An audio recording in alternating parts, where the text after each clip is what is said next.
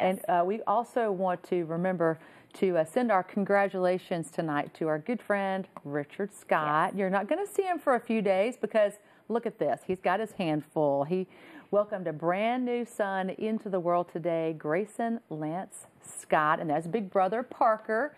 And we want to wish Richard and Tara, look how great Tara looks. Yes. She just had a baby, so want to wish Richard, Tara, and their whole family well. And of course, this is a new member of the Wvua 23 family, and we wish them the very, very best. On that note, that's going to wrap things up. Be sure to stick around. Gary Harris is up next with Tiger Insider. Have a great night.